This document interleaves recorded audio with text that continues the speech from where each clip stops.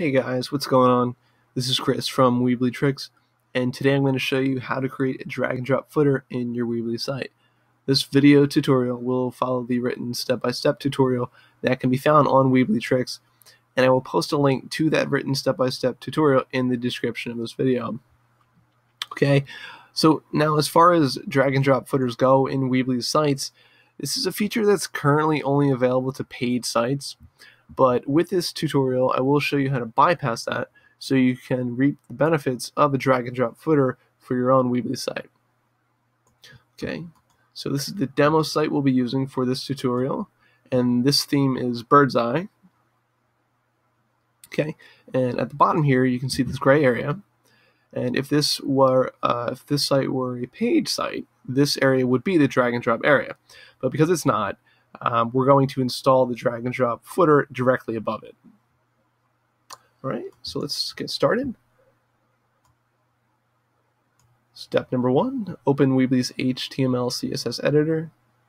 Okay, back to the editor, go to theme at the top and click on edit HTML/CSS on the bottom left. And that will give us access to Weebly's HTML CSS editor. Step 2, add HTML code. Grab the HTML code that is provided in the written tutorial, head back over to the Weebly editor. Now on the left here under header type, you're going to install this HTML code for every page layout in your site, except the splash page layout, which I don't believe ever has a drag and drop footer, but I could be wrong. You can install it in there if you want to, but I'm not going to for this particular tutorial. Okay, so clicking on the header page layout, and on the right, I'm going to scroll down and I'm going to locate the footer div that came with this theme, and it's right here.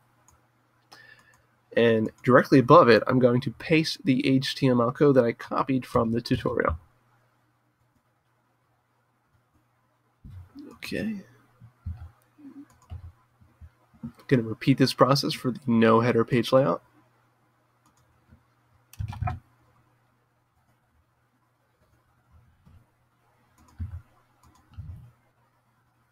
Okay, and I'm going to click Save.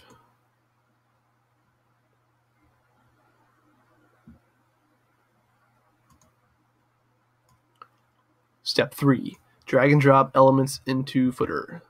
Back to the Weebly editor, go to Build at the top, and actually I'm going to scroll down to the footer, grab the text element, and I'm going to drop that into the southernmost drag and drop area. Going to type, this is my new footer. Okay. I'm going to publish this. I'm going to publish this, and you're going to see that it appears on the footer on the publish site, but that it should also appear on the footer of the no header page layout, which the services page is currently using. So it should have automatically reflected what's in the header page layout into the no header page layout. And there it is. So you can see that. Okay. Now I know what you're thinking. Let me go back to the home page. Chris, that doesn't look right. It's justified all the way to the left, and there's no spacing between anything. It looks horrible. And I couldn't disagree. I couldn't agree with you more. So to fix that, we need to add some CSS. And this step is actually optional. Most Weebly themes, when you add that HTML coding in there, that's all you have to do. This will actually be centered, and it will not be justified to the left. And there will be spacing around the content within the footer. But for this particular theme, which is Bird's Eye, as you can see here, the container has no padding, and it is not given a max width. So we need to give it those CSS codes so that it looks decent. All right, so back to the tutorial. Scroll to the bottom, and underneath additional information and tips, there is a CSS code provided. Copy that CSS code.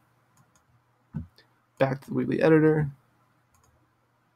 theme at the top, edit HTML/CSS on the bottom to access the HTML CSS editor. And on the left, under Styles, you're going to click on your CSS file. For this theme, the CSS file's name is main.less. And on the right here, I'm going to paste the CSS code that I just copied from the tutorial. Sorry. Paste. All right. And if that red dot appears, you can just delete that. All right. And this CSS code is going to do a few things here. First, it's going to give the container of the footer that we installed a max width of 1200 pixels. The second thing it's going to do, it's going to center it, and it's going to do that with this code right here, margin 0 auto.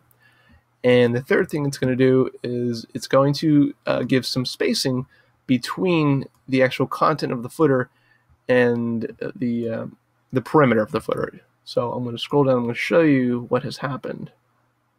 Okay, so you can see that everything within the content has been centered. I will highlight that here so you can get a visual.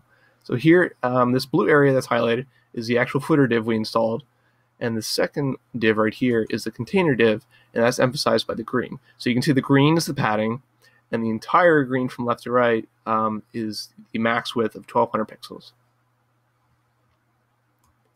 I'm going to click Save.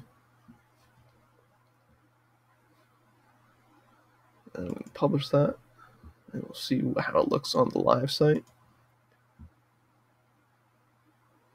And there we go. Look at that. That looks pretty good. All right, guys. So that is how you create a drag and drop footer in your Weebly site.